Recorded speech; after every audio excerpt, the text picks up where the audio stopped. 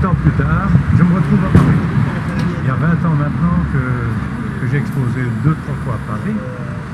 Et puis j'ai eu toute une période où j'ai beaucoup voyagé, j'ai exposé beaucoup Côte d'Azur, beaucoup à l'Extrême. Mais je suis très heureux de me retrouver ici à Paris pour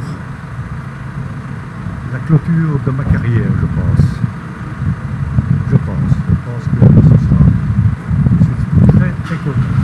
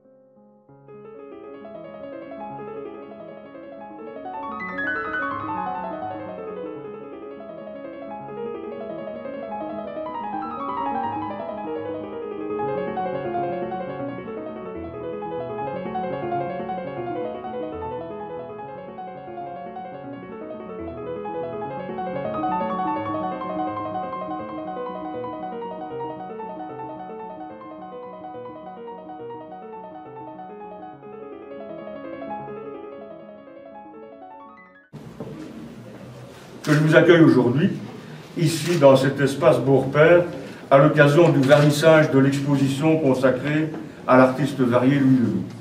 Ce Liégeois qui bénéficie depuis un temps certain déjà de la reconnaissance internationale de ses pairs. Chers amis, comme vous, je suis particulièrement ravi de participer au vernissage de cette exposition consacrée à Louis Leloup. S'il est un domaine d'excellence revendiqué par notre province de Liège,